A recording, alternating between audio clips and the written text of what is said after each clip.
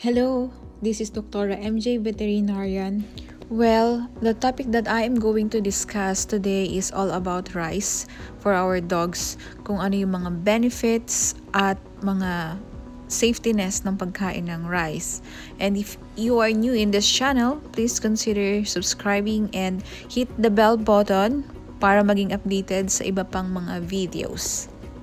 And if you think na safe naman ang pagbigay ng rice sa ating mga dog, can you please click the like button and para malaman ko kung gaano karami ang nagsasabi na safe ito ibigay sa ating mga dogs.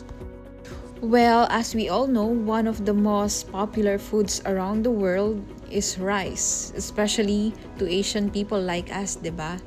And normally, we eat rice 2 to 3 times a day and sometimes may extra rice pa.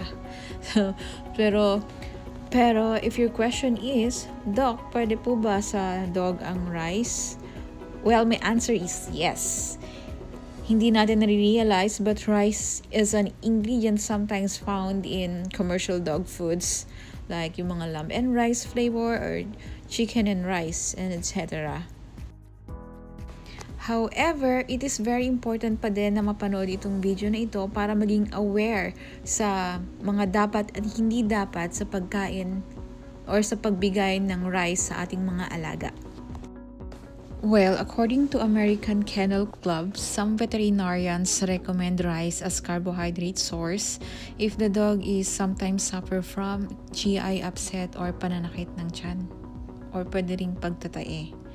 And one of the reasons why rice is chosen green for dog with stomach upset is that it is easy to digest, madaling i-prepare, and low in fiber.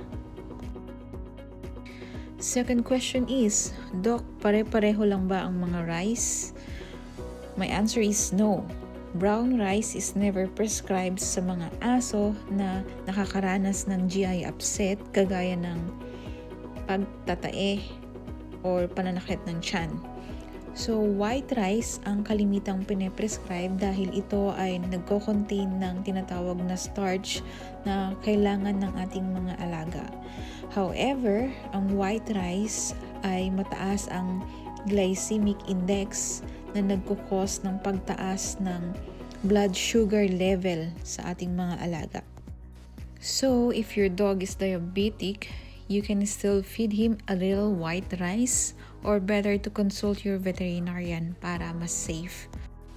Points to remember sa pagbibigay ng rice sa ating mga dogs is number 1, white rice is better than brown rice. Brown rice can be harder for a dog to digest because it is not processed. Number 2, carbohydrates are important part of dog's diet along with certain amount of protein.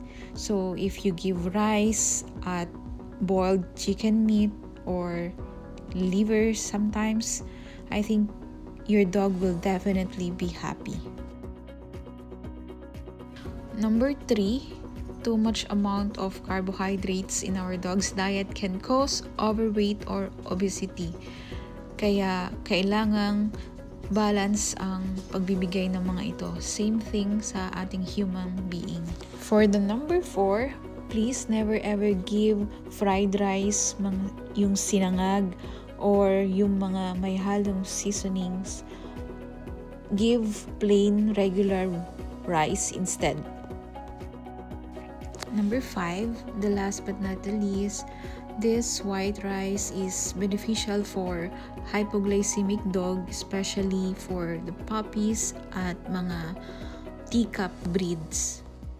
Disclaimer lang po, kung nagtatae ang inyong mga dog, not all the time rice will work.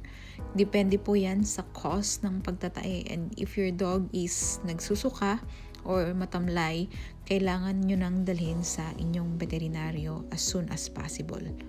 Thank you so much for watching, and kung nagustuhan nyo po itong ating video, please like and share sa iba. Thank you.